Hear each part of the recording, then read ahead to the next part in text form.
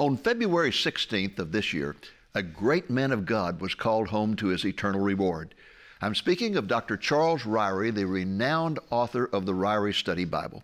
I had the honor and privilege of interviewing Dr. Ryrie for an hour back in 2007, and I would like to share with you some remarkable excerpts from that interview. Stay tuned. Lamb and Lion Ministries presents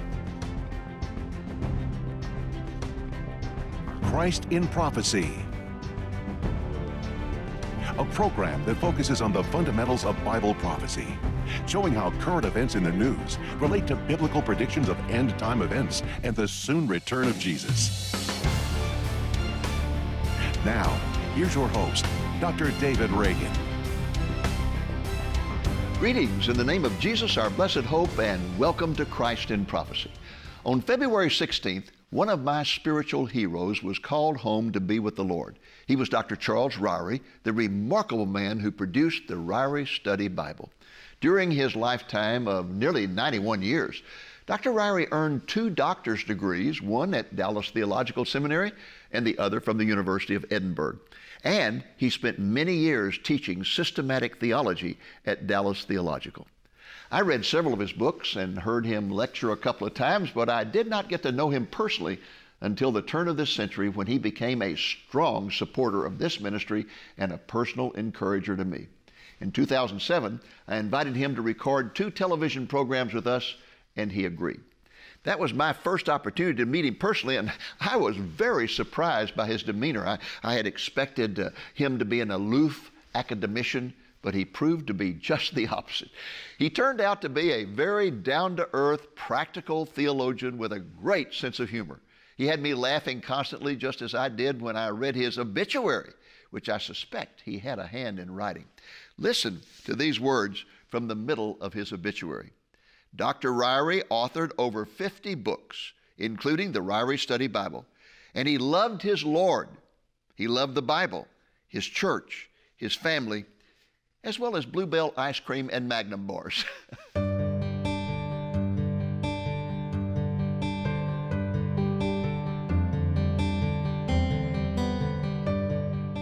I began my interview with Dr. Ryrie back in 2007 by springing a surprise on him regarding his famous study Bible. Now I've got a surprise for you, and that is that my wife recently wore out her Bible. I mean, she just wore it out. And she came to me and she said, Dave, I need a new Bible. Would you go get me one? I said, yeah, what kind you want? She looked at me like I was nuts. And she said, well, the only kind I'll use, that's the Ryrie Study Bible. You have the most wonderful wife in the world. This is her Ryrie Study Bible. I mean, it is worn to a frazzle. I love to see that kind of Bible. So what I did is I went out and I bought her a brand new one. Look there, Ryrie Study Bible. That's great. And it is in the, the New American Standard Version. And I would just appreciate it so much if you would inscribe this to her, because I tell you what, it would thrill her to death, and it would get me a whole lot of brownie points, okay? And I need them. Her name is Ann, A-N-N. And if you'll, yes, A-N-N, just to Ann. And I'll tell you, that will be a real great blessing. And while you're doing that, let me say that I wore out my copy of your study Bible a long time ago. But you know what I replaced it with? I replaced it with the electronic version.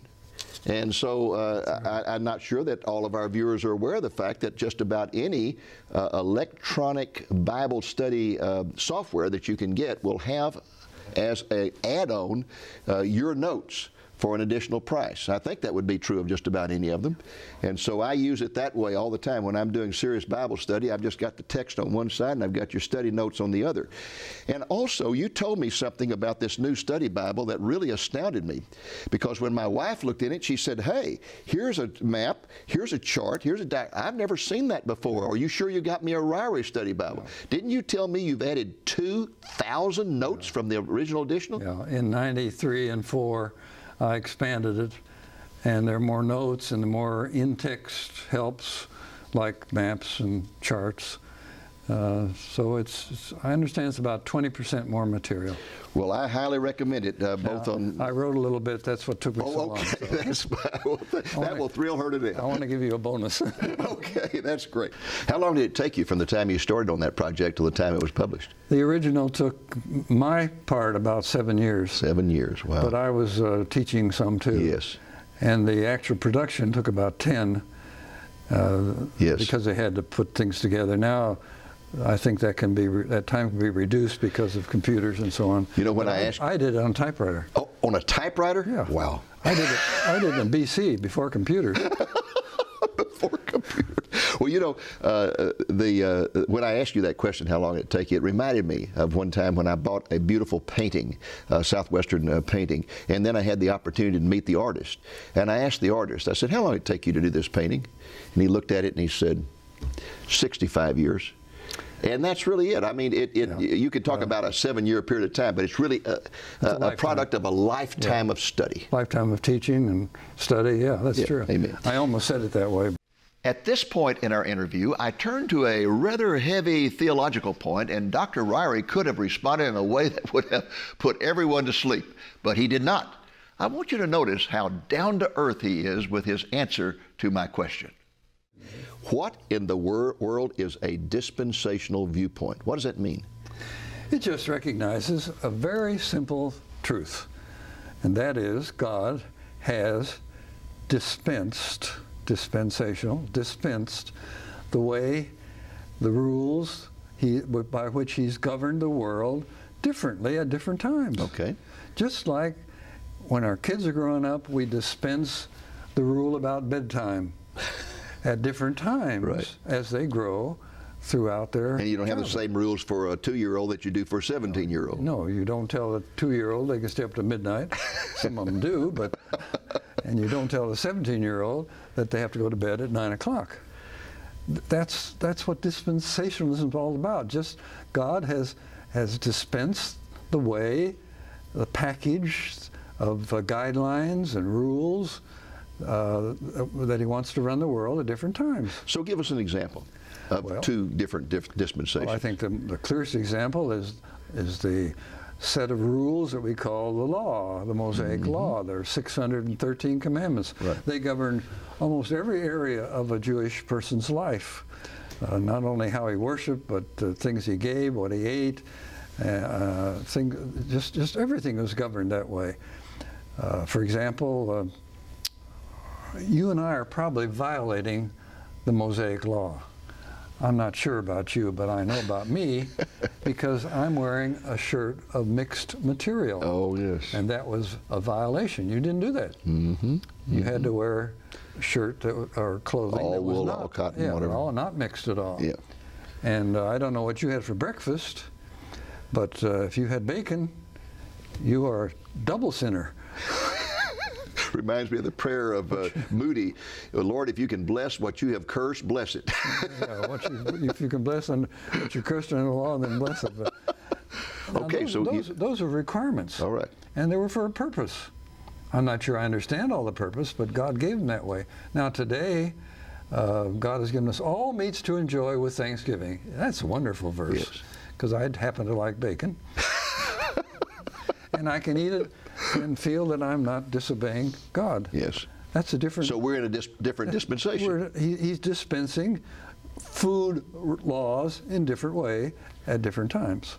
One of the questions I was anxious to ask Dr. Ryrie was, what did he think was the greatest proof that the Bible is the Word of God? His answer delighted me. Well, if you were talking to a person who did not believe this was the Word of God, what would you point to try to convince them it really is God's Word, that came from God? Well, you will appreciate this because of the emphasis of your ministry. I would point them to fulfilled prophecy. Wow. And I would compare it to the possibility of fulfilled prophecy being fulfilled by chance. Yes. And I'm no expert in probability, but I did major in mathematics in college. Is that right? Yes, strangely enough. And I've done some of that comparison. How could 10 prophecies be fulfilled by chance? Yes. Then if you talk about 50 prophecies, of course the chance gets much less. Yes. If you talk about just, let's say, 100 prophecies about the first coming of Christ, the probability of that happening by chance is always 1 out of something. Probability is expressed in a fraction. Yes. But the 1 out of something is so minor, so minute, so little, that the mathematician would say it's 0. Right. Now, the person who wants to grab on the 1 as a possibility for it happening by chance will say the 1 out of whatever it is, 1 billion, 2, 3 billion, is the one I'm holding to. Well, good luck. That's all I can say, good luck. Right. Because these prophecies could not be fulfilled by chance. And furthermore, you don't find any fulfilled prophecies in books like the Hindu Vedas or in the Book of Mormon or even in the Quran. No fulfilled prophecies, and yet here they are, one after another after another. And you can test them. Yes. At this point in our interview, I decided to bring up a very controversial question, namely, what would be his response to those who argue that the only valid translation of the Bible is the King James Version? So this gets kind of controversial with some people. I mean, they get really, really emotional about it. You are a person who has dealt with biblical manuscripts for years and years and, you know, have produced your own study Bible. And so I think you would be one that people would like to hear respond to this question. And that is, there are some good folks out there, I mean, really good Christian folks, who take the position that if you use anything other than the King James Version, you're going straight to hell. I get letters from them all the time. Now, what is your attitude about the King James only folk who are really sincere, but what do you think about that? Well, that's too restrictive, and the language is too 17th century, and you need to, even for your own sake, you need to update some of the language in the King James. Well, they have. They've revised it many, many times, haven't they? Yes. Yes. And the last major revision of the King James was in 1769. That sort of startles them if they want to have the original King James, just like it came from the translation in 1611. There have been 4 major revisions, the last one being in 1769. So you're basically saying that there are some modern translations that are good for use? Of course. Like the New American Standard or something of that nature? They're better for use because they're more accurate. Okay. And the New American is one of them, certainly. We know when I was growing up in the church back in the 40s, about the only translation we had was the King James. And I really didn't enjoy reading the Bible because to me it was like reading Shakespeare. I had great difficulty with it. And then when I was a freshman in college, my mother and dad sent me one year for Christmas a copy of the J.B. Phillips paraphrase of the New Testament. Dr. Ryrie, I picked that up and started reading it, and it was like something exploded inside of me. I read all day, I read all night, I read all the next day. I couldn't put it down, and suddenly I became interested in studying the Bible like I never had before. And yet I find quite often people just thoroughly condemn paraphrases and say there's no use to them whatsoever. Well, I think paraphrases have a use, especially with young people or young Christians. It helps them to see what the Bible's saying and gets them interested, just like they did in your case. But if you stay only with a paraphrase, then you're missing out something. Yes, you're in trouble. Well, you've got to grow and grow toward a more accurate, literal, plain, reliable translation. Especially for very serious study. Yes. You don't teach Sunday school, you don't prepare for Sunday school class and paraphrase.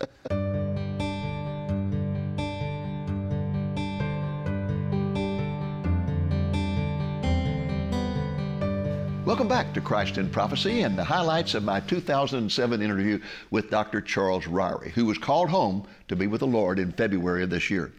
My favorite part of the interview was when we turned to Bible prophecy questions. I asked him to respond to the question that I always ask all my guests. That question is, do you believe we are living in the season of the Lord's return? Well, let me get to the question that so many people have sent in, and that question is this. Do you believe that we are living in the season of the Lord's return? Yes. Now, people all through the ages have expected the Lord to return in their generation. That was true in the first century. It was true in the well, let's see, the 16th century, People identified the Antichrist usually as one of the reigning popes, but they were looking about the future. It was true at the time the Pilgrims came.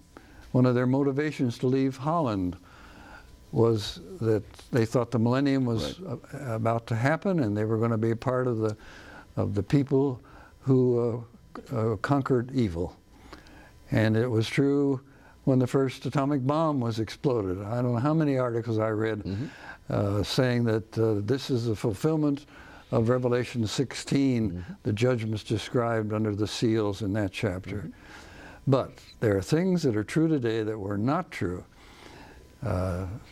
60 years ago. Well, I would say a hearty amen to that. And what would you point to? Well, I just happen to have an object lesson. Do you believe in object lessons? I do. I love them. I do too. First book I ever wrote was for children. Did you know that? No, I didn't know that. Well, here's an object lesson. This is a 20 shekel. A 20 shekel bill. From Israel. Shekel. Shekel. Doesn't that ring any bells? Yes, it does. Right out of the Bible. Right out of the Bible. But that's not an old bill. No. That was printed in Israel. That's the currency of Israel. Israel. Now, if the Antichrist was going to make a treaty with Israel, as the Bible says, 60 years ago, where would he have gone to do it? Answer, London. Because Palestine was under the control, after the Second World War, of Britain. Where could he go today? Jerusalem. The Parliament, the buildings there, the area of the government offices is in Jerusalem. So the existence, the continued existence of the nation Israel for 59 years now is something that's very, very significant. And you know, Dr. Ryrie, it thrills me to death to go back and read books written in the 19th century that say very clearly, the Bible says that in the end times, God is going to regather the children of Israel in unbelief from the four corners of the earth and reestablish them in that land. And there are books in the 19th century saying this. The Puritans said it 400 years ago. And people laughed and scoffed and ridiculed, and yet that's what happened. Well, the nation Israel, the existence of it, is an embarrassment to replacement theology, because they don't think there's any future for Israel. I got another one here. All right. I'll let you tell them what that is. Oh, that's a 10 euro. Yeah, that's a euro bill. Yes, a euro. Euro. Euro. Can you imagine France giving up its francs, and Germany giving up its marks, That's right. and Italy giving up its lira, and Greece giving up its drachmas, and all of them using the euro? And that unity, that financial unity, that banking unity took place in less than 2 years when they started. Now, that's significant because in the end time there will be blocks of nations geographically related to Israel. A block in the west, there's the euro. A block in the north, a block in the east, and Egypt in the south. And the block in the east, who could have imagined 10 years ago that that part of the world would be so important and prominent commercially? That's right. Not only China and Japan and Singapore, but now India. All of these eastern countries have just risen almost suddenly, overnight, to become powers to be reckoned with. And that unification, that making of blocks in relation to Israel in the middle is, I think, something we haven't seen before. Well, I say you have really driven the point home beautifully with this illustration here, and I would agree with you 100%. I used to teach international law and politics for 20 years before I went in the ministry, and all that time I was running from the Lord, Then when I finally surrendered and said, okay, Lord, I'm tired of running, I'll do what you want me to do, He handed me a ministry that really teaches international politics from a biblical viewpoint. Yeah. I wish I could go back to the university I graduated from and teach international politics from the viewpoint of Daniel and what the Bible has to say, because it's so much more accurate. But you're so right. We have things today that have never existed before. The most important being the existence of the nation of Israel, because all of end-time Bible prophecy focuses on Israel. They'll be regathered, their state will be reestablished, they'll be put back in their city, and then that final thing there, the whole world will come against them over the control of Jerusalem. That's where we are, Dr. Ryrie. Exactly. The whole world is coming. And then the European Union, Daniel talked about how the old Roman Empire was going to be revived in the end times, and they tried it. I mean, think about it throughout history. All the times that people like Napoleon and others tried to do that through war, and it never worked. But when it was God's timing, bang, just like that. A guy gets up in Europe and says, hey, the only way we can recover from World War II is we got to get together and cooperate, and it leads into a superstate because it was God's timing. The other Bible prophecy question that I presented to Dr. Ryrie had to do with the rapture of the church. Specifically, I asked him, when is the rapture most likely to occur? Now we come to the most controversial question of all, and this is the one that we've had more people call and say, ask him this question than any other one, and that, of course, has to do with the rapture. For those who don't know what the rapture is, it's a teaching that the Lord's going to appear in the heavens, and the church, all those who are true believers, are going to be taken out of the world. The question, the real tough question is, when is that going to happen? When is it most likely to occur? Before the tribulation, middle of the tribulation, near the end, combined with the second coming? What is your opinion? My opinion is the same as what the Bible teaches. That is, it's before the tribulation.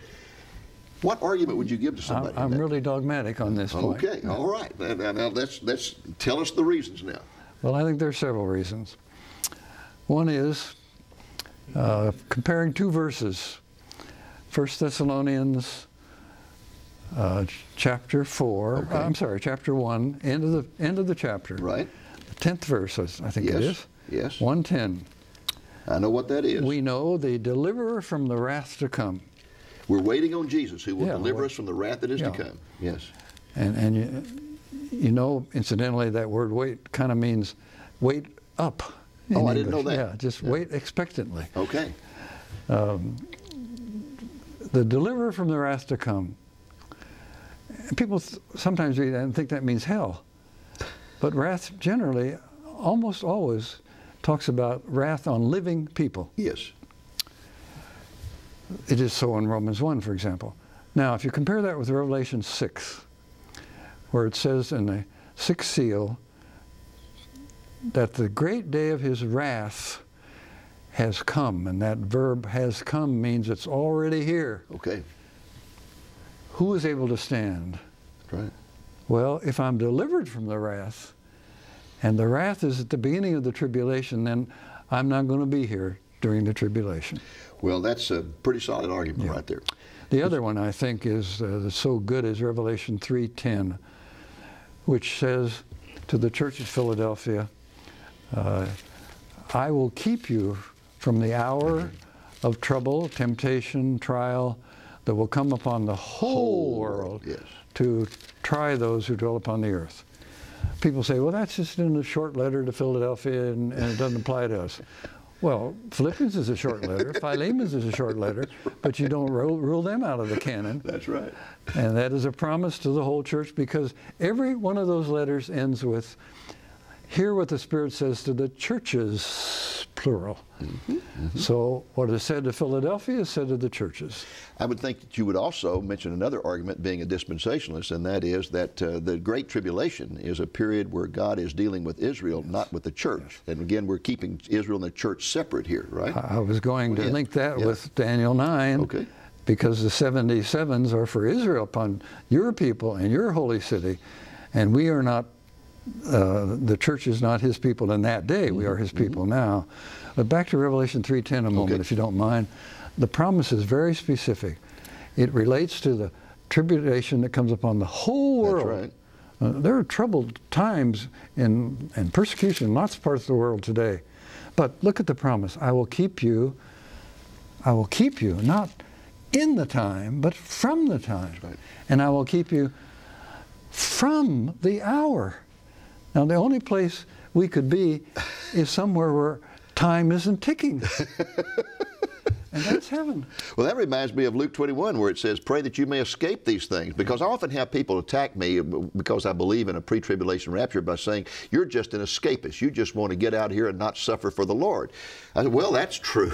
I don't deny that. But Noah was an escapist, and Lot was an escapist, and Jesus said, pray that you can escape these things. Yeah, and if they read what's going to happen, they'd be thankful they could escape. I don't use that. I just think that's a ridiculous statement, because ask them, would you be willing to die for Christ right now, today? And the answer would be, well, I'm not sure. But they want to die for him and suffer for him during the tribulation. Yeah.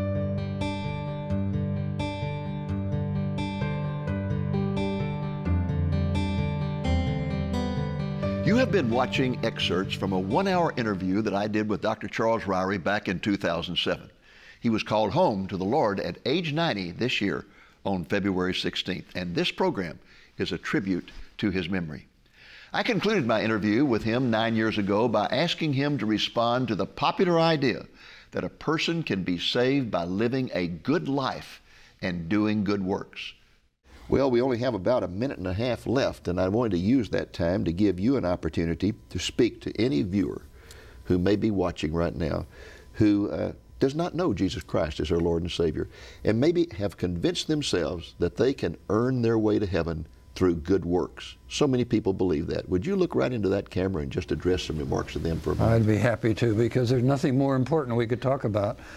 It's more important to know your personal, individual destiny for eternity, not just for tomorrow or the rest of your life, but for eternity.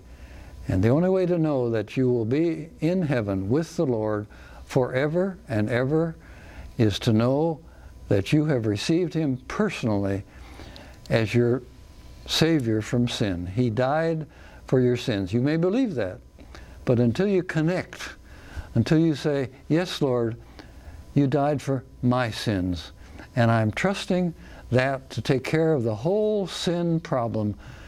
And believe me, it's a problem. I've never been able to take care of it. Oh, I can sort of form some good habits, but eternal forgiveness and freedom from eternal damnation, that depends on whether you have said, Lord, I accept you as my personal Savior from the judgment, the penalty of sin.